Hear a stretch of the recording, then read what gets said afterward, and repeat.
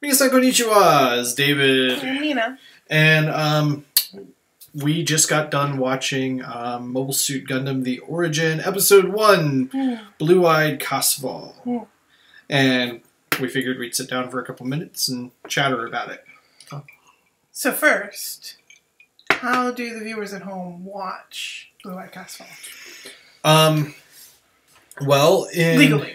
Okay, legally, the way that you watch it is if you are outside of Japan, you can go to daisuki.net. That's DAISUKI.net. I really like .net.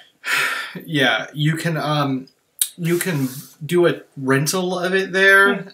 You can rent it, I believe it's $6.99 US.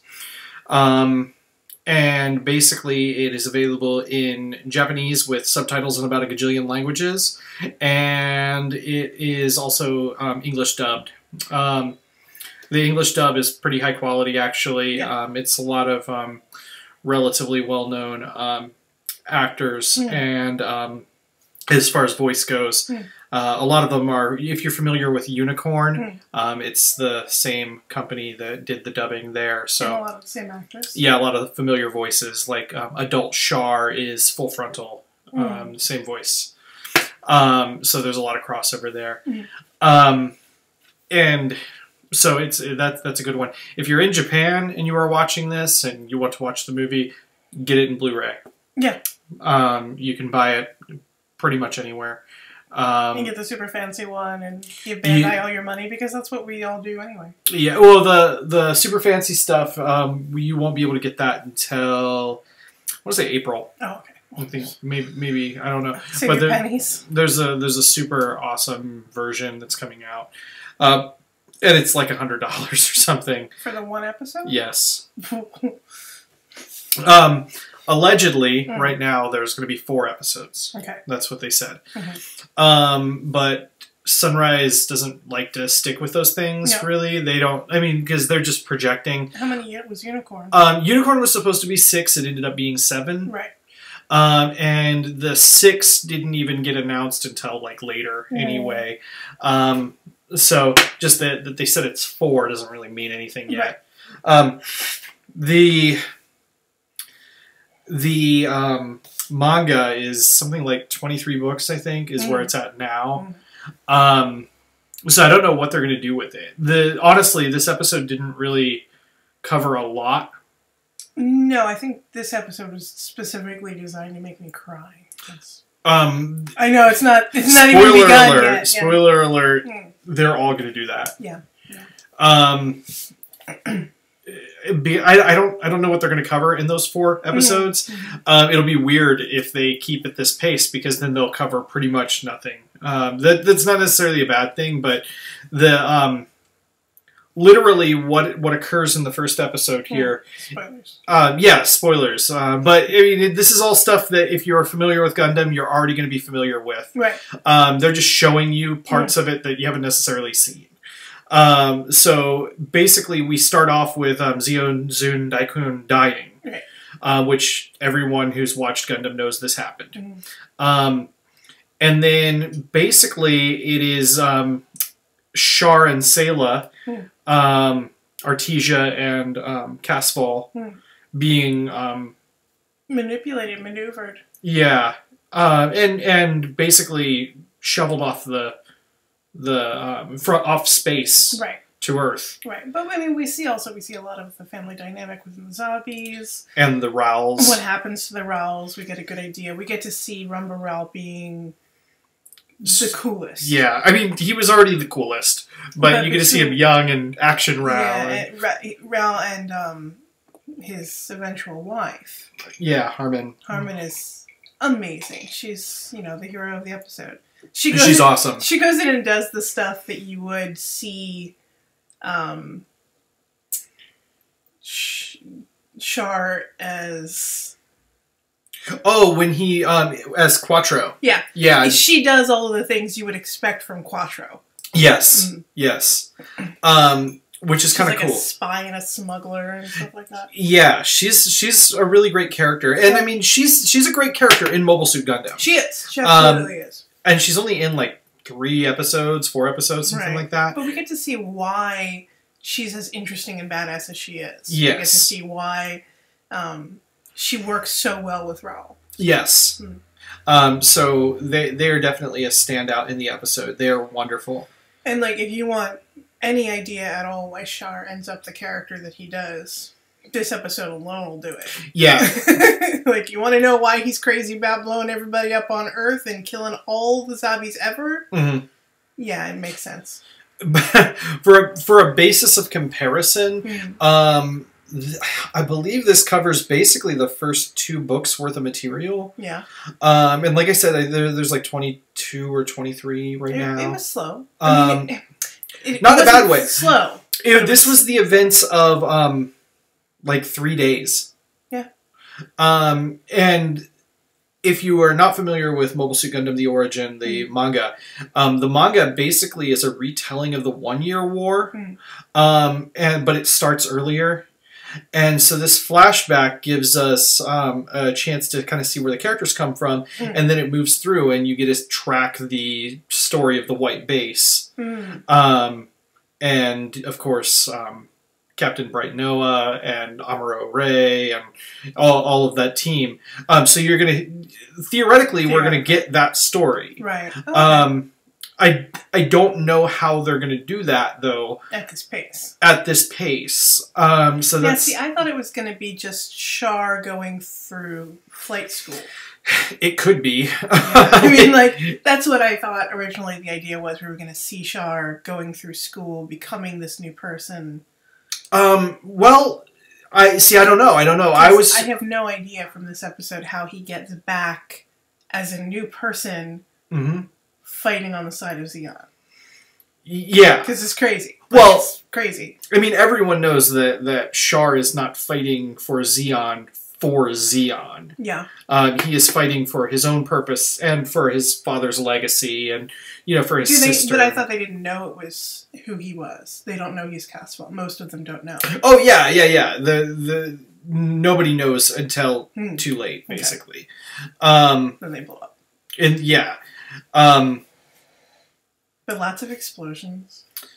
Yeah, lots of explosions. And there's also some interesting little sort of hints and teases. Like, for example, Cecilia Zabi. She's young in this episode. She's not as young as Casval and Artesia. But she's like a teenager. She behaves like a teenager. She's definitely a teenager. Because she's only in her 20s in Mobile Suit Gundam. Right. She's not very old. But you see her in a military hat. It's like a Valkyrie helmet almost. It is. It's something like that, but it's also reminiscent of Char's helmet that he ends up in. So, there's a little bit of lead in there. I wonder if he picks it to mock her later. It could be, or it could just, I don't know. Traditional helmet, it's a style after some, like putting on a Centurion helmet now. Yeah. So that's, a thing. And there's at least one major retcon, right? In the first episode? Well, as far as continuity goes, there's a huge one. Yeah. Because throughout the episode, this is about 10 years before Mobile Suit Gundam. Right. And we see gun tanks. Lots of them, actually. Yeah, tons. The Earth Federation forces that are on the station? Side 1. Side 1? Yeah. Yeah, they have their gun tanks. And that's how they're kind of managing the budding revolution there. Yes. Yes. And they're scary. They are. I mean, they're kind of laughable in Origins. It's an ugly thing, and it's not really that terrifying. But because I guess it's an angle thing, right? All of our shots of the gun cannons in Origins are, from the ground up, from the position of human beings. Looking up at them. So that we're seeing the tracks and the distant cannons. And so it's actually incredibly intimidating, incredibly frightening. It's like, the scary moment of a tank coming right at you, but then also there's big guns on it because, why do it halfway? They're significantly different than the design of the gun tank in Mobile Suit Gundam. Mobile Suit Gundam's gun tank is basically a character. It looks kind of like a football player or something. Like it's big and blocky, very 80s or late 70s style animation. Right. And these are War machines, tanks. yeah. They're intimidating. They're scary. Yeah. I think at one point we're crushed by one from the point of view of a protester. Yes. And it's like, yeah.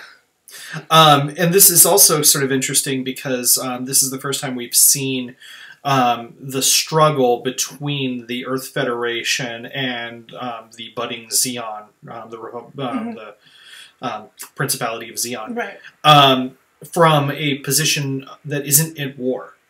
Right, because ultimately what we're really looking at here, the Federation forces there are basically like the police. Yeah. And they're dealing with an struggle for independence happening while they're still technically, because these are guys from Side 1. Yeah. They're locals. They're local boys. They are Federation because that's their job, not because they... But that doesn't mean they're not space noids. Right. They are space noids. They're unquestionably space noids. So there's a lot of interesting moments like between Giran and some military guys, some Federation military guys, where he's basically like, you recognize me as a military force, you're going to do what I say. And they're like, yeah, kind of.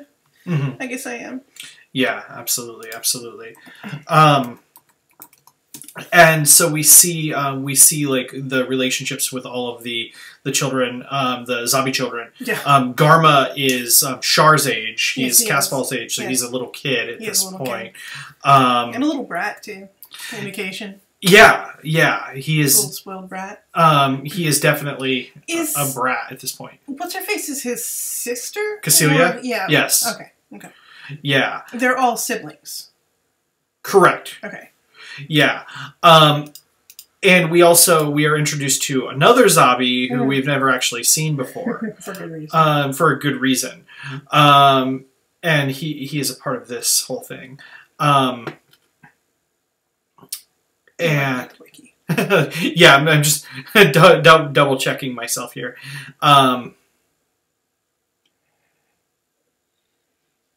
Yeah, Sasro. Sasro's his name. I briefly forgot there. He doesn't make it. Yeah, I mean, well, he's a zombie. Right? None of the zombies make. Well. Yeah, with one glaring exception. But she's still a glimmer in her father's eye at that point. She's not even born yet. That's what that means. Is that what that means? She's just a glimmer in her father's eye. Oh, I thought... Oh, okay. I see. I've never really thought about that saying before. Well, that's what it means. There sure. Okay. I'm teaching you English idioms because I'm an English teacher. Yeah. So, we see Dozel Zabi, and we see, as a part of that whole thing with Sasro, we see how he gets his telltale scars. Yes. And he gets to be pretty frightening there and weird. He's a bit like I've been drinking. If you couldn't tell. Thinking Mr. Torg. He's a little Mr. Torg. Yeah, he's very intense. In a good way. In an intense way, but like in a charming, like, aw, you big lug. Yeah. It's a shame you're going to kill a lot of people and then die. Yeah. Well, and he remains that way. Like, and Sasro tells him, stop it with being... Stop having such a kind heart. Yes. Your kind heart is going to get you killed. All those people want to kill us. And of course, Dozel is like the only zombie that you even give a shit about in Mobile Suit Gundam. The rest of them are all, shit stinkers. Well, that's on purpose. So we don't hate Minerva. We can like Minerva because her dad was kind of a nice guy. Yeah. Minerva is an important part of the story, so her dad can't be completely abhorrent. Wouldn't that be nice in the real world? You're a nice guy, so automatically your dad's kind of an okay guy. Me too. Yeah. My dad's a very nice guy. But yeah, you get to see Dozel. Dozel is like, he kind of he would fit in with like a JoJo's Bizarre Adventure or something. Yeah. Like he is a little larger than life compared to how he is in Mobile Suit Gundam. Yeah, he's an anime 10. Yeah. But that's kind of cool because like it gives you a lot of characterization where you didn't really get a lot of that before. And honestly, like even Celia is a little goofy. But in so much as I feel like on some level we are seeing all of this through the lens of the children. Correct. So, like, some of the caricatures of what characters end up being very serious in the UC, it seems like it's because, well, we're kind of seeing them from a pair of damaged kids' point of view. Yeah. Rather than a totally neutral point of view. Yeah, Casval definitely gets, like, the most intense bit with Casval. Yeah. And he's basically like, fuck you, I'm not scared of you. And she's like, you will be. And he's like, no, I won't. And she's like, oh, I'm leaving inexplicably. And then we get, Casval is naked for way longer than she really should have been. Huh? The whole scene where she wakes up in the middle of the night, and how did I miss naked Celia? I have no idea. It was on the screen for a very long time. She gets up, she's completely naked, and just kind of sits there like for a good number of seconds, and then she gets up and she walks to the window, and she looks out over the window, and like it pans up over her real slowly, and she's completely naked. It happens all the time in Gundam, but like it was jarringly long. Do you know what somebody told me in the manga of the UC? Mm-hmm. Char's shower scene is a lot sexier. It is, yeah. Like in the anime, it's just, he's a naked guy, and that's it. Yeah. Apparently in the manga, it's very drawn out and very steamy. It's for the ladies, basically. Yes, he is. So yeah, no, Casval is totally naked for quite a while. It was a little jarring. It's like it's almost like a parking scene or something. It was just like, come on, just this doesn't establish anything. We can get on a plot now. Yeah, like naked parking scene. That's unfortunate. Yeah, it was weird. What would they call that? Fan service, right? Yeah, it wasn't like. I think her hair is too weird to be sexy. Yeah. You'll see. I don't know, but you should watch it. Yes, it's very good. It's very good. It was just that was a little jarring. Not that it happened; they just lingered. Yeah. This is like almost at this is creepy. Yeah. Yeah. Okay. No, you felt like a voyeur or something. I'm feeling uncomfortable now. Can we change that? Let's see, and what Gihren is very much Gihren. Yeah. He and it's kind of you don't get a lot of Gihren. You only get a couple of cuts. You do get to see, and I'm sure you'll see a lot more of him coming up because he's going to be the one who deals with Raul to get Raul back on their side. Yeah, book 3 and 4 of the manga are literally like a story about Gihren. I don't know if they're going to do that. I don't know if they're going to do that in the movies or not, but it would be a good next movie to focus on that direction. Well, you also get to see a lot more of Celia's relationship with her siblings. Like you get in the UC that basically like she's kind of shit on by all of them, but she's actually very accomplished and murderous. Well, murderous, but like you really see why she's psychotic and murderous because she's basically a child of abuse. Yeah. It's very clear that her brothers have spent a long time beating on her. Yes. She's the only girl in the family. Like literally, they are hitting her and things. Like it's actual physical abuse. So like there's no question in my mind why she would behave the way she does. Yep. Don't hit your daughters. Yes. They'll grow up to be space-noid psychopaths. Yeah. But I like that you don't get a lot of Gihren, but there is like the moment where Degwin is trying to sort of mentor the children, and like he's like telling Gihren that he needs to learn to be manipulative and stuff like that, which is of course Well, it was weird. I read that more like he was like, okay, now's your time to practice. Like it was basically like, here's your homework, son. Go do this thing. Yeah. Go be more manipulative. And he's like, yes, Dad. Yeah. And they don't use a lot of words to establish what Gihren becomes. I think it's pretty effective. Yeah. And I think it's interesting too because the brother who we end up losing immediately is definitely like the worst of them.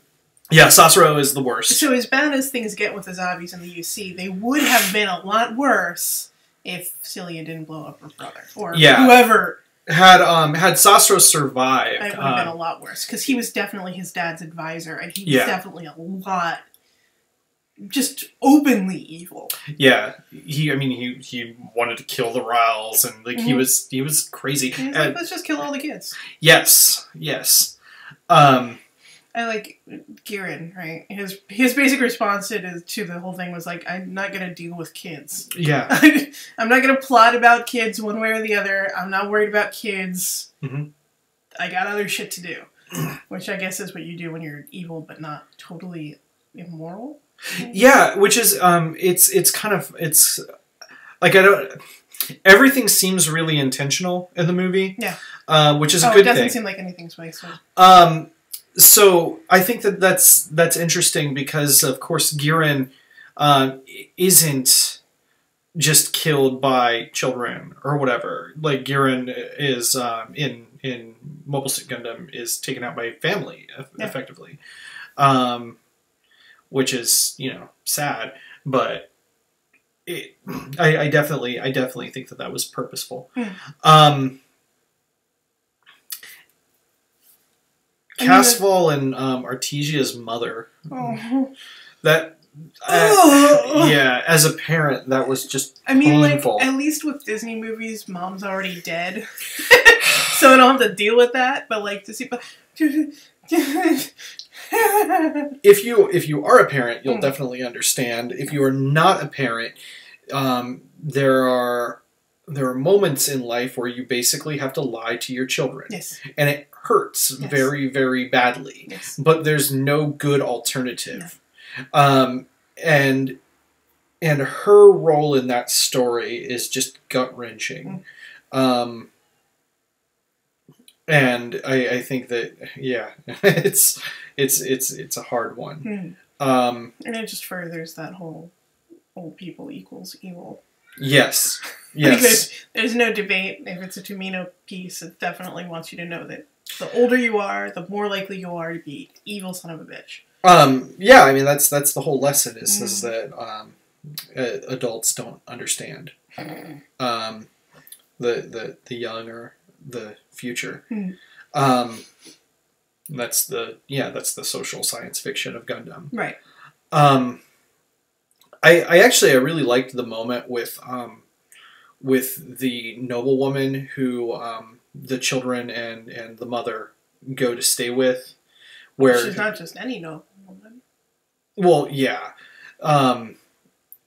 Where like it's just this like sort of tense woman berating another woman thing, and it was really raw and felt different. It felt too real. Yeah, so one thing that carried through this entire. It's not long. It's like it's an hour. It's an hour. Literally an hour long. It's an hour, and it's really, really real. Yeah. Anime janai. Anime janai. There was a point there where we were watching it, and it's one of those like you can tell it's a tragedy of errors, I guess. Where like, oh, this guy went to the wrong direction, and this is happening over there, and somebody's getting sent to a tower for reals. Like that's really something that's happening, and I'm like, this is too close to actual history. Yeah. This is too scary because it's too intense because like real history is that series of like tragic unnecessary events, and it follows all those beats. It follows that Rob Donahue rule that history is stupid. Yes. And full of just stupid decisions. Yes. Not everything is intentional and planned. And, right. Like the plot, the story, everything coming from the writer is absolutely intentional. But the story that is being told involves a lot of those, why is she making that decision? Human error. Human error. Yes. Reasonable, logical, human error. I just said logical human error. Well, it's logical that humans would do it. Yes. And so from very early on, this is one of the things that got me into Gundam in the first place, is that you have people who are making very human choices, and sometimes those choices are just stupid. Yeah. And sometimes stupid decisions get people hurt and killed. Yeah. And sometimes stupid decisions end up shaping the future. And utterly innocent people are just left in untenable situations. Yeah. For no reason other than who they were or where they were. Absolutely. When they were. You even have Casval's father or mother say that. Yeah. Oh, why were you destined to be born so and so's offspring? Yeah. Like, sucks. And yeah, so that's a recurring thing, and I feel that's been a big theme throughout all of Gundam. I think that it really hits home here. Origin is particularly effective in the manga. It humanizes a lot of what goes on by taking the stories that we are familiar with and giving them real world analogs. Like, I want to say, it's been a very long time, I want to say Giran sets shop in Los Angeles. Which is where what? Anaheim? Anaheim. Yeah, because Anaheim is right near Los Angeles. Right. For those of you who don't know the geography of California, you've got Los Angeles, which is up against the coast, and then you have Orange County, which is actually also up against the coast, directly south, sort of south by southeast of it. And Anaheim is right at the north end of Orange County. Like, you can basically hop on a road and be in Los Angeles in like 10 minutes. It's also where Disneyland is. Yeah, it's also where Disneyland is. Oh god, Imagineers lost their jobs and then went over and built giant robots. Yeah, it's the only thing that makes sense. Literally the single best group of animatronics builders are right there in Anaheim, so it would make sense that Anaheim Electronics built War Machines. You heard it here first. Yeah. All in an attempt to build a new body for Walt Disney's frozen head. Or whatever. We went a strange place. Sorry about that. This is what happens when Disney buys Star Wars. Oh, I see. No, I don't see it all. Well, they have to make animatronics of War Machines now. Oh, yeah, sure. And so they have the frameworks and things like that. So, giant robots. Any minute now. Yeah. Okay, so Giran Zabi sets up in LA, probably. Yeah. I'm pretty sure he does in the manga. Okay. And I think that's a very effective way of humanizing these stories. The original, by setting them in LA? By setting them in the real world. Okay. So just making shit up. Right. Side Jaburo and whatever. Yeah. Of course the space stations have to be made up. Yeah. But the Earth or locations, do they? The Earth locations don't necessarily have to be. They were in the original series for a million different reasons, I'm sure. Probably Tomino didn't want to do it unless he'd seen it, and he wanted to make things feel exotic and whatever. Right. Or he didn't want to do the research. This was before the internet. No judgment. This is before the internet. He was on tight deadlines. Yeah. So, so I think that that's a very effective way of humanizing the story. Agreed. I think that they'll probably go with that. I'm hoping that. And that's just it felt very real. It felt like opening a history book set in UC 0068. Right. Our old future. Yeah. Ironically though, what I would have really liked to have seen is, like the Universal Century Charter being signed, like way back. Yeah. That's crazy because that whole thing gets complicated later. It does. It gets really complicated. But I don't... Right, because we get from the crone, the old woman who was... What's-his-face's? Daikun's... Zeon Zoom Daikun. Zeon Zoom... Yeah, that's what you said. Zeon Zoom Daikun. What he said. His wife, yeah. Basically, she's talking about this whole weird kind of pseudo-religion that the second generation of Space Noids developed. Yeah. And she's, his wife, so... And it's something that he talks about, too, in the brief time that we see him before he dies. He's going to be taken to Golgotha. Right. He'll have to give a speech from his cross. Yeah. We could do some Bible stuff, but we won't. Anyway, Gethsemane, right? Yeah. Gethsemane, it's not that far off. Anyway, so... she's talking about the whole weird space religion, so we know they've already they've already fully formed all of their ideas about the coming of the new types. Oh, yeah. Like, this is unquestionably something that some people already know. Does she directly mention them? She doesn't mention them directly, but she confronts the mother, right, and is quizzing her, right, on Xianzhu Daikon's philosophy, right. And of course she's stuck like a deer in the headlights. She doesn't know what to say, but she is demanding that she tell her what is the next stage for humanity. What are they going to become? Right. And because this is all known already, like. Yeah. The idea of new types is already set in a lot of important people's minds. Right. It's not something that is publicly talked about yet. No. But this is an idea that is at least 70 years old at this point. Right. So this goes back longer than anyone's been alive as far as the story is concerned. So we see Casval rock some shit. Oh, yeah. Yeah, he's in a gun cannon at one point, and he blows up like 8 other gun cannons. And the only thing that stops him is his sister starts crying. Correct. Right?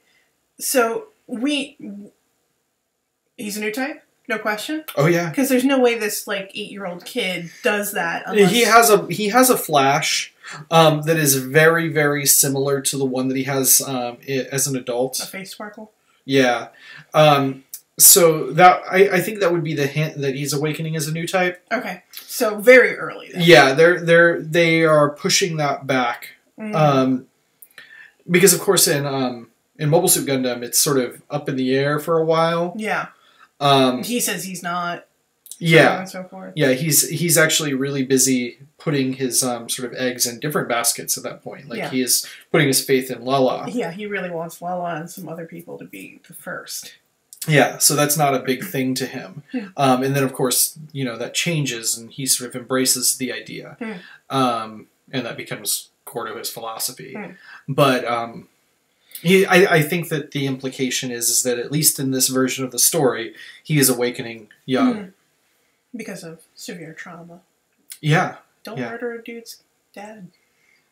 don't, if you find a little intense boy, and you know intense kids. You know them. If you find a little intense kid, don't murder his dad. Just don't, because he's going to blow you up. I mean, I think that's a pretty logical lesson that we can all use in our own lives. Yeah. Don't murder the dads of little intense kids. They might grow up to be Char. Oh my god, there's some great... I mean, the animation of the kid's face at times is fucking brilliant. There are just these moments where he's like, I'm going to kill all of you guys. Yeah. I think my favorite bit was... in the tower conversation with the mother, when he doesn't even speak, and the mother is talking to Artesia, Sayla, and his face is just doing stuff. Yeah, so much expression. That was probably more painful than actually listening to them talk. It's just like, Mom, I'm totally onto your bullshit. I am so onto your bullshit, and you're like, he knows. Oh God.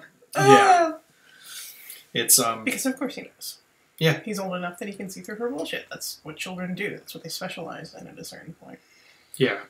So, and he's 11. Is he 11? 11. Okay. He's 11 at this part in the story. He's so cute. They're both so cute. Yeah. Yeah. And the cat. Oh God, don't even start me on Lucifer. Lucifer, the kitten. Man, why have we not seen like 8 stuffed animals of that all over the place? I don't know. I think that Bandai is definitely behind on that. They need to get their ass in gear. Because when you see this, you're going to want the cat. You're going to want a stuffed cat. You're going to want a pencil case, whatever. Pencil case is on the brain. And the cat, of course, helps to further humanize Ramba Rao. Yeah. In adorable moment. Yeah. Yeah. Which again could just be kind of our point of view from the little kids. Yeah. It's definitely. I mean, like, it's definitely a thing that happened. Absolutely. But some of the over the top stuff. Well, we have this. We already have this picture of Ramba Rao because of Mobile Suit Gundam. You see that one image, that one still, you mean? where he's lifting up yes. Sayla and Char standing next to him with cute pants and adorable. Yeah. And I mean, Ral is really only in a few episodes. Most of the characters in Mobile Suit Gundam are only in it for a few episodes. It's true, like you're not really making an exception when you say that. Because, Tomino likes to introduce people, make them really, really cool, and then kill them. But that's a scary statement. Yeah. So Ramba Ral is only in a few episodes, but of course he is immensely humanized. He has some of the most memorable moments in all of Gundam. And he's stuck with people. Like, unbelievably stuck with people. Yeah. So much so that, like, he's, the benefactor coach all through the Gundam Tri-Fighter series and that sort of thing. Like, he's stuck with people as this warm, affable father figure, despite the fact that he was absolutely with the bad guys. Like, no question, It's like, I want to go back and look at Mobile Suit Gundam to the team that Ral fights with, his goof troop. Yeah. And I want to look and see if those characters are actually the crew that does the cat mission. Yeah, because he specifically tells them, he bothers to ask one of the guys, "What's your name?" Yeah. It's so-and-so. We're going to go save a kitten. I think it would be remiss if it weren't. Yeah, but his face was so it. specific, Mm-hmm. I have to imagine. Yeah. So, and yeah, like you were saying, Ramba Ral becomes important to Build Fighters and Build Fighters Try, and he's just...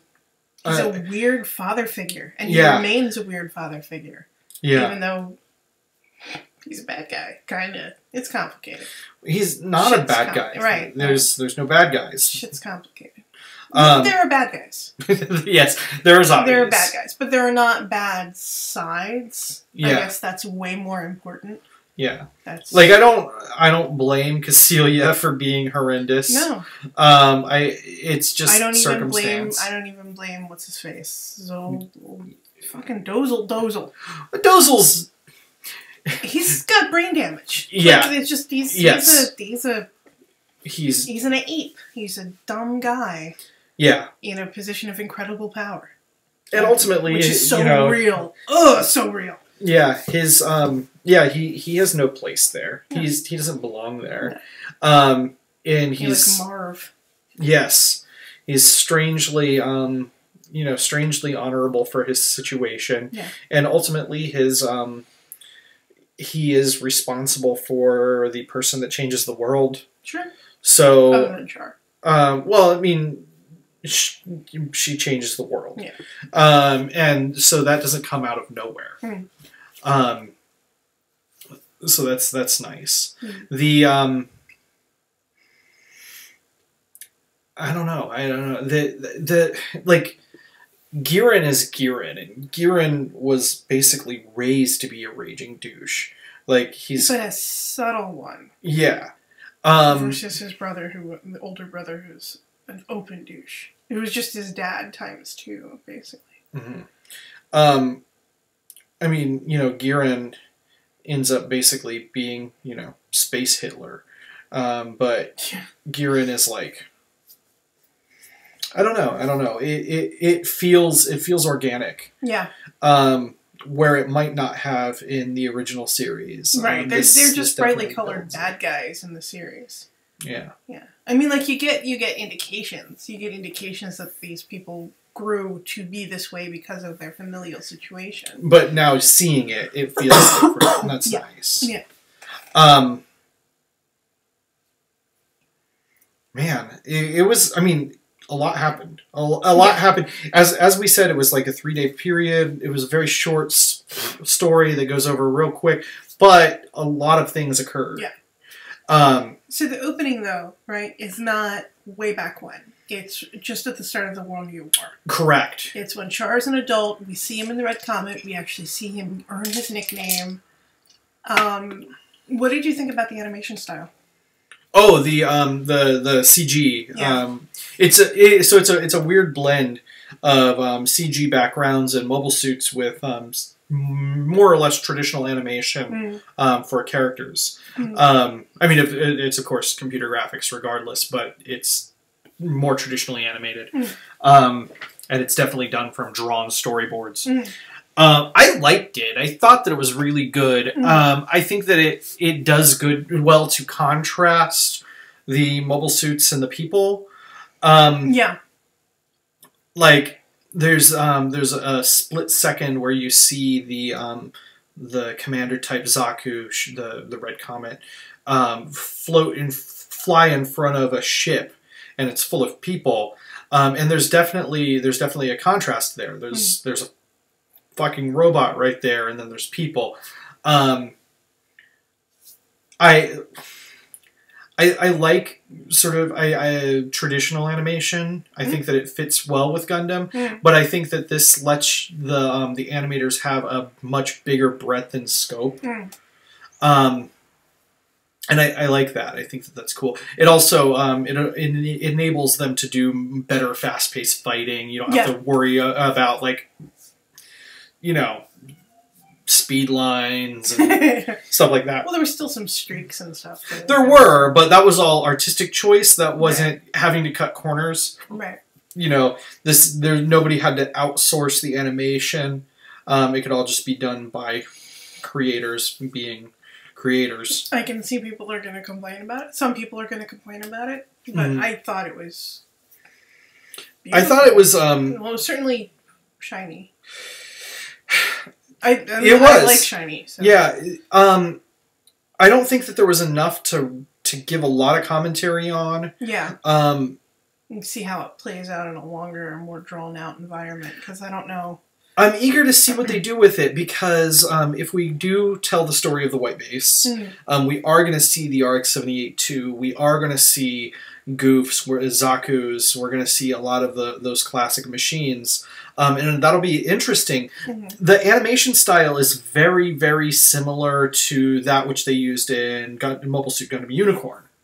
Yeah.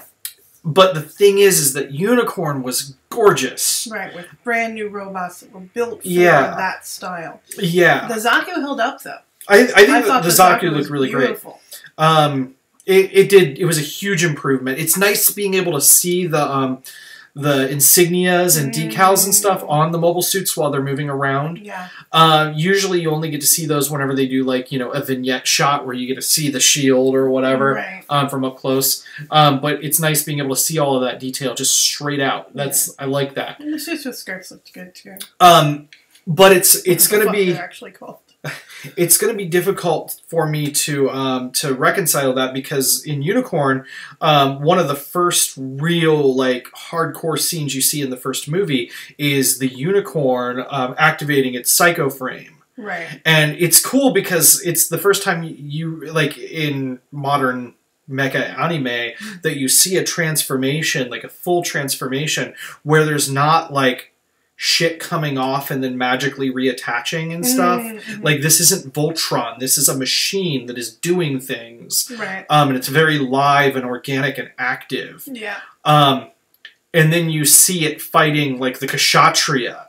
And I don't think they will be able to do anything that compares with that level of animation with those classic mobile suits. Yeah. They might be able to, but I'm not holding my breath. Yeah. The gravity and the weight of the...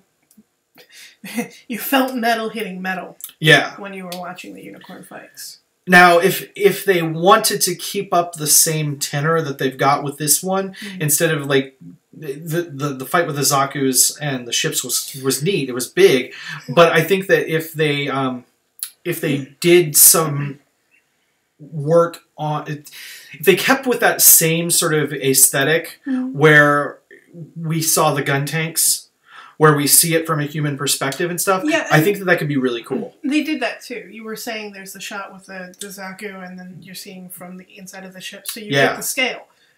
There was definitely a lot more attention paid for looking from the ground up at these things rather than seeing these things as the main characters. Yeah. One thing that I think that was in the original series a sort of remiss is the first time that Amuro gets in the Gundam, it's laying on the ground. Right, so we don't really get to see a scope. Yeah, like like you do occasionally get to see shots where, like, there's a character near the Gundam's foot And you know that's cool. Or but right close up near the capsule. Yeah, you know. yeah. But I don't think that really gives you a sense of what this thing is. Right. That was better handled in Double Zeta. Double Zeta, yes. Yeah, Double Zeta there's does a lot of better. stuff where they really talk about like this is the biology of these things compared to a small puny human. Yeah, absolutely. I want to see characters looking up. I want to see I want to see that sort of scope and scale and sort of. Oh my god, is that Godzilla? No, it's worse. Yeah, because these things are scary. Yeah. And I think that they've set some really good groundwork to do that. Yeah, I think everything that comes after is going to be really fucking brutal. Yeah. I mean, we have a couple of deaths in this episode. Yeah. I mean, we start off with death. Of course, this is a story about the ramifications of one death. And there's like a couple of civilian casualties. There's, a zombie casualty. And there's some people we can already write off. Yeah. Yeah. Not that I want to, but come on. Fortunately, there's some people we can't write off. Yes. Oh, that's the best thing about watching the show. Like, we know that some of the characters have to survive. Knowing most who lives and who dies. Like, I know Sayla's going to be cool. Yes. No matter what, Sayla's cool. And Sayla survives the entire series. She's one of the only characters that lives through the whole thing. And since Shar is Space Mary Magdalene, he'll be okay too. Yeah. Because Layla's Space Jesus, so you have to gender flip it. See? Yeah. So that's nice. It is ramping up to be something pretty harsh. So refill your lithium prescriptions before you watch. Yeah. Don't go in expecting, Maybe. just lighthearted. But that's been good so far. Yeah. They've given a lot of. Yeah, I mean, like, you are coming in and you're watching an assassination and you're watching the children and the widow, and that's hardcore. And then they give you a moment where the heroic soldier has to go save a kitty. Yeah. And it's adorable, yeah. and it helps a lot. And then you have moments where, the mother is talking with the children, and it's really, really grueling, and then there's a kitty. Basically, Lucifer is, I don't want to spoil that, but he's nice. And he is basically the emotional relief for this movie. And yeah, so I think it was a good balance. It's closer to like Double Zeta. As far as that balance goes, like you have in a good way, happy, cheerful moments. Yeah, I like Double Zeta. Yeah. UC has some funny moments, has some cuteness. Yeah, basically anytime there are naked children. But as opposed to uncomfortably naked Sayla. The first series, we get Ryu dies very early on, and that's terrible. And then even when you're dealing with the death, the first time Amuro had to kill Azabi. Yeah. That was hard. Yeah. And it was pretty rough. It did have a couple of lighthearted moments, but then Zeta was like hardcore. It was 49 episodes of like. Yeah. So it was good to have that balance. Of my experience. I mean, Tomino had very little to do with Origin, so. We'll write a novel later where he kills all the kids early or something. That's okay. Yeah. Don't worry about it. So there's that. And then some dickhole can argue with you on the internet about whether or not that occurs. I don't know anything about Gundam, guys. Don't worry about it. Yeah. So, yeah, I think that's, I think that it's a really great start. Yeah, I don't know what, yes, please watch it. If you're even a little bit interested in Gundam, check it out. It was solid. I don't know what they're going to do with this whole 4-movie format thing. I think that at this pace, they could do 20. Right. Probably, and it would be reasonable. Maybe 10. Maybe 10. I want a whole fucking year-long season of just him in school. in flight school. Like, I just want to see, like, Char, Top Gun kind of thing. But maybe. Well, I mean, like, and there's precedent for that. We have École du Ciel, which is a UC story about flight school, effectively, mobile suit school. But he doesn't need to go to school. He's already got a kill count. Yeah, but I want to see it. I want to see him, like, go up against the guy who's the bullshit hot shot, and he's coming from nowhere, pretending to come from nowhere, and Val Kilmer, all that, whatever. that typical anime stuff. All the school drama. I want somebody to draw all those desks. Because I'm vicious, I guess. That's a reference to Oi Hano. Which you should see. Which you should see, and there's Gundam references in it. Oh, one other giant robot news from Japan, from Universal Studios Japan. Oh yeah, they have Evangelion in a ride. One of their roller coastery experience things. I just saw a commercial for it. That's exciting. So if you want to get. And what is it exactly? I'm not entirely sure. I believe it is a roller coaster that has like a screen type thing. I'd have to look into it a little bit more. But it looks like they have a nice big Evangelion experience. I know that they just opened up Attack on Titan. Yeah. Where you can get in the mouth of a full-size Titan.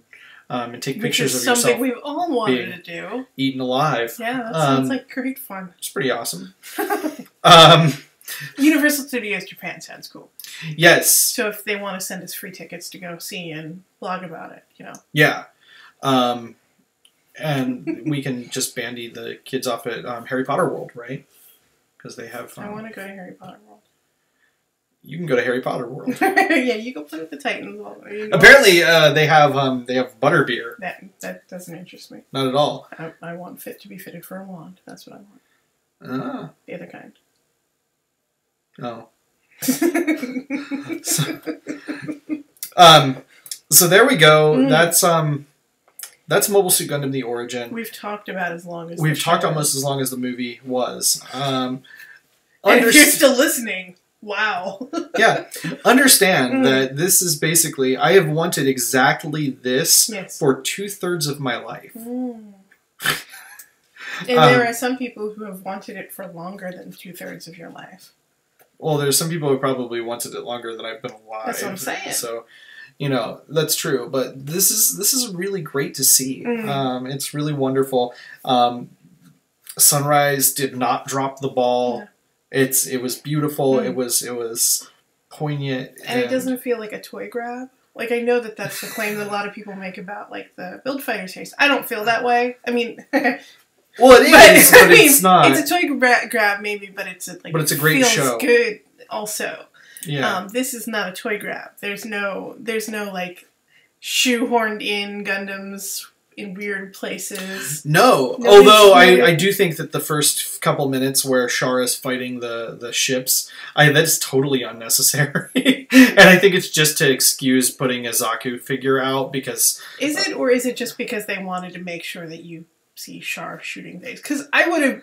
Frankly, the idea of going through an entire series of movies and not see Char shooting things... Well, I think that it was necessary to have mobile suit fighting. Because the gun tanks are... That was tanks fighting, effectively. Yeah. So I think that's the reason why they had it in there. But, that's all. It's no coincidence that the Char Zaku for this is the first kit. It looks really nice, too, the HG. Right, but I mean, if they were really doing a toy grab, then they would have retconned in a bunch of other ships that you needed to buy, and, they could have done it in a really sleazy way, but they did not. Yeah, I'm actually kind of concerned, in a way, because a lot of times, Gundam is sort of subsidized by the toys. Well, maybe Build Fighter is balancing it out. That's true, but this is a huge theatrical event. These are massive movies that need to be aired, and there's screenings and things. Well, there's still stuffed animals and costumes for the kids. I'm totally dressing Katie up as little Sayla for Halloween. I mean, it's a given. But right now, it looks like there's really going to only be like maybe 2 kits out of this movie. We'll see. And if you compare it to Unicorn, like maybe more models and stuff, more busts and figures. That's true. Yeah, so let's see what Bandai does with that. That'll be kind of cool. And we'll buy whatever they do with it. Yeah, so yeah, Bandai, make some stuff, put it out there, please. What's the Japanese word for What's the Japanese word for like buying spirit? Oh, I can't remember. there's a good attitude. What's an attitude that's considered very Japanese and very good to have, which is like a buying spirit, which is basically like you are invested in the economy of commercial spirit. Is that right? Shogyo Seishin? That sounds close. Probably. Yeah, I think so. I don't know. It's what our fruit stand guy told us, so it must be true. Yeah. Oh, yeah. He was telling us the difference between Japan and other places. Right. That's funny. But, yeah, so there you go. Mobile Suit Gundam The Origin. Check it out. Yes. Please, if you are even remotely interested in Gundam, watch it. Daisukidesu.com? Daisukidesu.net. .net. .net. And you can watch it for $6.99. It's not bad. Yeah. Invite your friends. Yeah. It is a 72-hour rental, which kind of stinks, but, you know, it is what it is. And, you know, well. All right. Matane. Matane.